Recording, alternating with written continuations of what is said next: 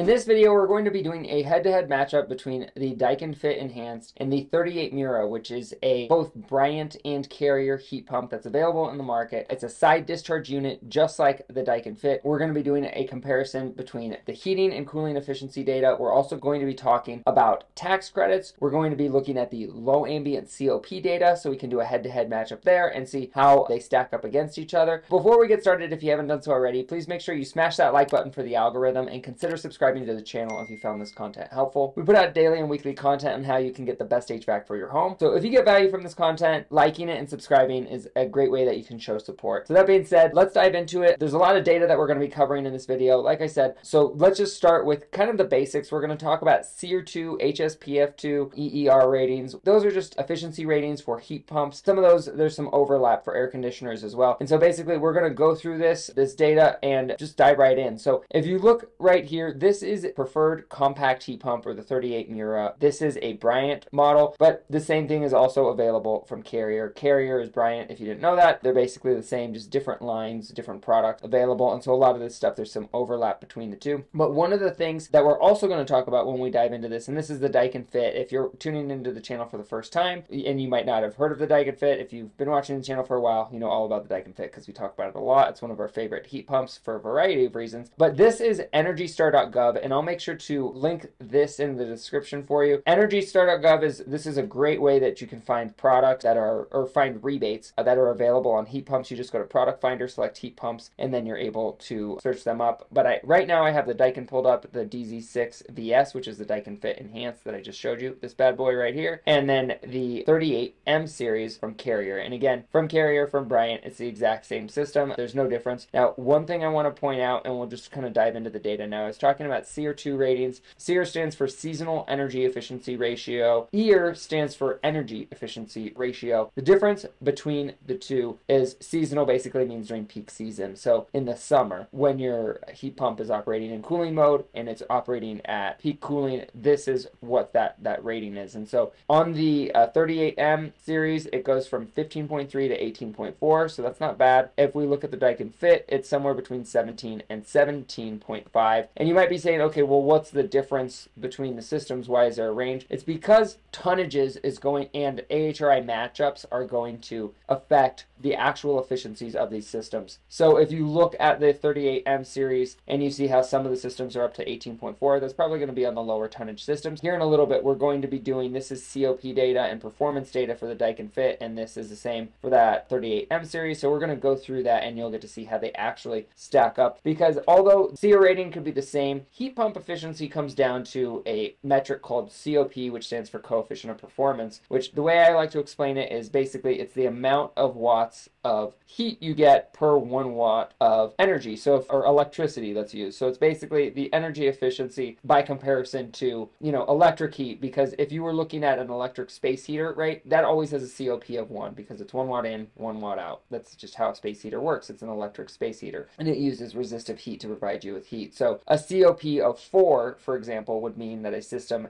is putting out, for 1 watt of electricity consumed, it's putting out 4 watts of heat. And so that would be, 4 times as efficient as a space heater, or a 400% efficiency by comparison. So that's how heat pumps operate and get those higher efficiency ratings and still maintain to be an electric heat source. Now, one of the things we're going to talk about and look at is data for at 5 degrees Fahrenheit, because COP at 5 degrees is one of the metrics that's important for hitting this number. So where you see it says cold climate eligible, this means that for the purpose of this tax credit, where if you're not familiar with these tax credits, right now there's a $2,000 federal heat pump tax credit available, in addition to local rebates that are in your municipality or in your utilities. Like right now, there's some rebates in Colorado in Excel territory. There's also some rebates in Phoenix, Arizona, and SRP territory on inverters and single stage systems. And they're incentivizing you to put in higher efficiency equipment. But this is all these blue states here that you could see: Colorado, Utah, Idaho, all this. These are the northern states, and so they have to qualify for the cold climate heat pumps. Whereas here in the south, you look at like Texas, Florida,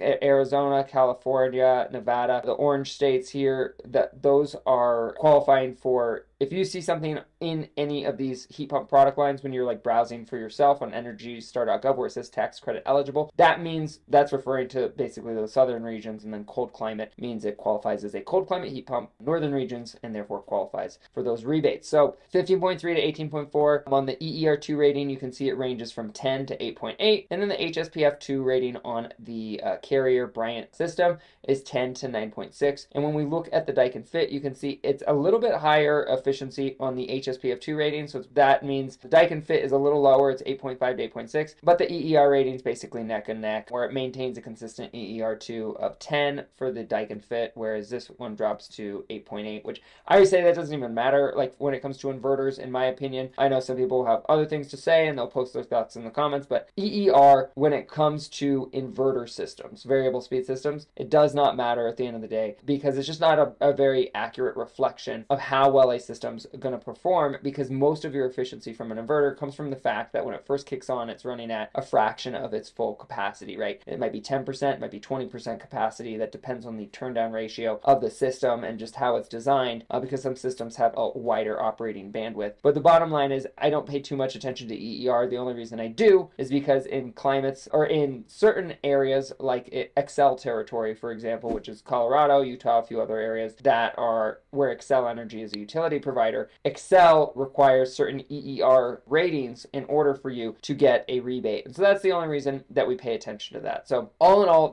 so far they're basically neck and neck. Now, there's a few differences that stand out. Another thing that I really like about inverters, and this is why we love the Daikin Fit so much, is because it has a 45 decibel rating when it's running, which is extremely quiet. If you compare that to a traditional air conditioner, that's normally somewhere around 60 to 70 decibels, depending on efficiency and, you know, how new it is. When you look at this Carrier product or the Bryant, which again are the same, you could see the sound. It's a little bit noisier, but not much. It says quiet levels during lowest capacity cooling operation are 54 decibels. So it's probably going to be a little bit more noticeable, but probably, you know, not bad. But Daikin is known for just having whisper quiet systems. You can also see here, it has a lot of, we'll talk about warranties and some of the differences between these two systems. But let's actually dive into the performance data. Now, one thing that you will look at here is when we're looking at these charts, these numbers to the untrained eye might be kind of hard to navigate, and so I'll kind of explain what this is. Basically, this is for the 38 Mura. This is for the Bryant Carrier heat pump. The top here is basically what we're looking at in terms of where it says outdoor size. That's the tonnage of the heat pump, right? So you're talking 1.5 to 5 tons on the tonnage. And then you can see right here when it says Energy Star yes, yes, and then the rest of these are no. So this is pointing out, and this is something to pay attention to, and I'll look at the COP data to see, and not just the COP data, but also the output data. But this says it is not Energy Star rated, which I'm a little surprised, only because at a glance it says the heating capacity at 5 degrees is 50,000 BTUs on their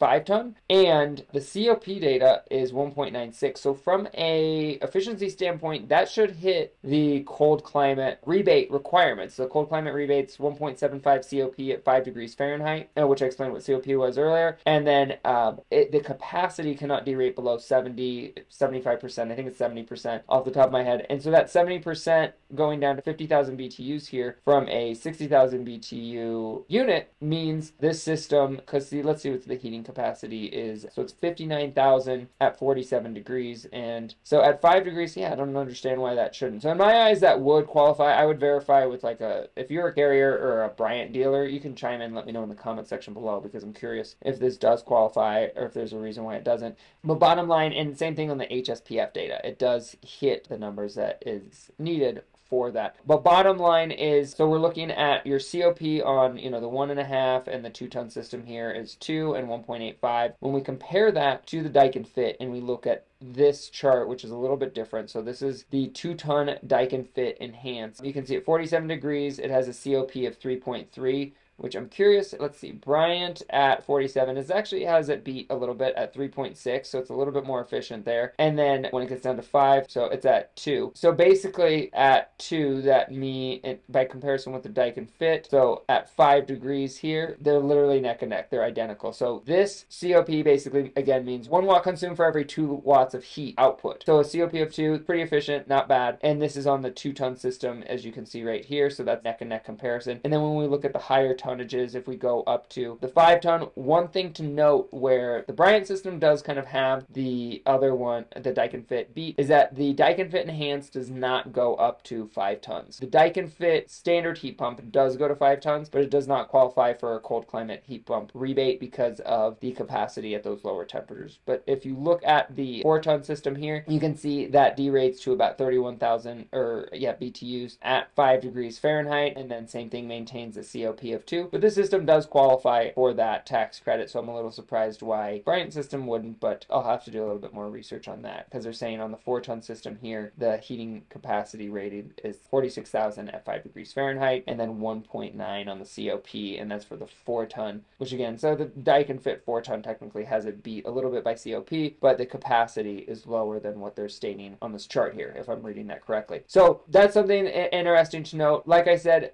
so far kind of the perks or the differences between the two is if you look at the performance of the 38 Mura, this one will be slightly louder, still only as low as 54 decibels, but you know, at 45 decibels, Daikin Fit clearly has a beat, which is not surprising. Daikin Fit's super quiet. This system is a little bit more efficient and has a little bit better COP data. And there's one thing that I noticed about this system that is kind of unique by comparison, and that is the temperature range. So basically, the cooling operating range goes all the way up to 130 degrees. Heating, and it's actually low ambient cooling, which you're never going to really use that unless it's for a server room, because like you have to air condition servers even in the winter, and so that's something that happens, but more of a commercial application, not really for homes. People don't typically run them. That are grow rooms. We see a lot of, you know, in Colorado, there's a lot of grow rooms, so people have to run that sort of thing. So this heat pump will actually run in cooling in the middle of winter effectively, which is great. Heating operating range goes all the way down to -22. So that would explain where kind of that bandwidth in terms of the temperatures it can run at. Effectively, it's a little bit lower on the Bryant. So if you're in a super cold climate, this might be something that's more important to you, especially if the sound isn't as big of a deal to you. And there's a couple other things I want to point out. One is we're going to talk about warranty. We're also going to talk about EXV and EEVs, what that means. Before we do that, if you haven't done so already, please smash that like button and subscribe to the channel. Again, it's just a free way that you can support the channel if you've enjoyed this content so far and you're finding value from it. But that being said, what I wanted to talk about was the difference between the warranties between these two systems. So if you look at the preferred compact heat pump, it has a 10-year warranty, and so that's going to be on your parts and your compressor. Daikin is going to, they're known for having the best warranty in the industry, and so if you look at their system, their systems all have a 12-year warranty that's on parts, and also they have a 12-year unit replacement guarantee, which means if the compressor goes out in the first 12 years, instead of a replacement compressor, they actually give you a brand new unit. So that's a nice feature of the Daikin, is the warranty, but by about 2 years. And then one thing that both systems have is what's called an EXV, or an electronic expansion valve. Now, one of the things that I really like about inverter systems, the reason we really recommend them to people that are planning on staying in the home for a while and really want to get something that's efficient and is going to provide them with maximum comfort, but also some efficiency and some savings, is an inverter system. And the reason is because they ramp up and down, similar to like how a motor works by comparison with a single stage system, which kind of is either on or off, right? When a single stage system first kicks on, it pulls a bunch of power right away. It takes a while to kind of find its equilibrium. It's kind of like thinking of a single stage system as an analog system, and a variable speed system is like a digital system. And an EXV, or electronic expansion valve, is the device that controls the flow of refrigerant into the coil. So you have an A coil that sits on top of your furnace, or inside your air handler if you have an air handler, and that coil is where the refrigerant from the outdoor unit, which is this, you know, compact heat pump, this condenser that sits outside, circulates through the indoor unit. An electronic expansion valve is special in the sense that it is communicating via electronic wires to the outdoor unit, and it's basically opening and closing just a small amount based on the exact flow of refrigerant that you need going into the coil on the indoor unit. And so it'll open up a little bit to allow more refrigerant and close a little bit, but it's able to pinpoint precisely how much refrigerant it should be allowing to go to the indoor coil. And that's part of how it increases its efficiency, but that's also how it increases how comfortable it is and operates more quietly, because it's only when the compressor first kicks on and it's running at lowest stage of capacity and it's just barely ramping up, that expansion valve is just barely opening up ever so slightly as the compressor outside ramps up and as the fan inside ramps up. And this is a feature that is mainly a comfort feature. It just delivers a much quieter system. It delivers a system that has much better cooling too. So it's just a generally more comfortable system, and it's a much more accurate system in terms of how it runs. And if there's a problem with your ductwork or your duct design, the system is going to throw an error code that tells you, hey, the airflow is off. And so they really do like to be well designed. They're not systems that will do well if like the system's undersized. And so that's why we're always double checking our ductwork to making sure we're putting in a system that's going to work well with your existing system or your existing ductwork. And if not, making some modifications to your ductwork, because oftentimes the difference between a properly sized system and good working ductwork is maybe 1 or 2 duct runs additional just to kind of open up the system and let it breathe better. But this is, you know, all in all, between the two systems, they both have their pros and cons. Daikin Fit looks like it's a little bit quieter. I would look into that Energy Star rebate thing a little bit more with the Bryant systems, because I'm surprised it says it's not a, you know, Energy Star system. Yeah, I'm wondering if I'm reading that wrong for some reason, but yeah, I would think that is a system, because I know this air handler does have that EXV. I would think it would qualify for that rebate, especially with kind of showing it here and showing that it's cold climate. But there might be something I'm not aware of and why it doesn't qualify. If that's the case, I'll post an update video when I find out about that. But hopefully you enjoyed this content, and if you have any questions, post them in the comment section below, because we do read and respond to as many comments as possible. And if you have a specific project you're working on that you have questions with, you can just make sure you let us know, you know, kind of your region, or hey, I'm in Ontario, Canada, or I'm in this city in Alberta, or I'm in Newport Beach, California, or where you don't really need HVAC in Newport Beach, but it's a nice Mediterranean climate there. But you get my drift. If you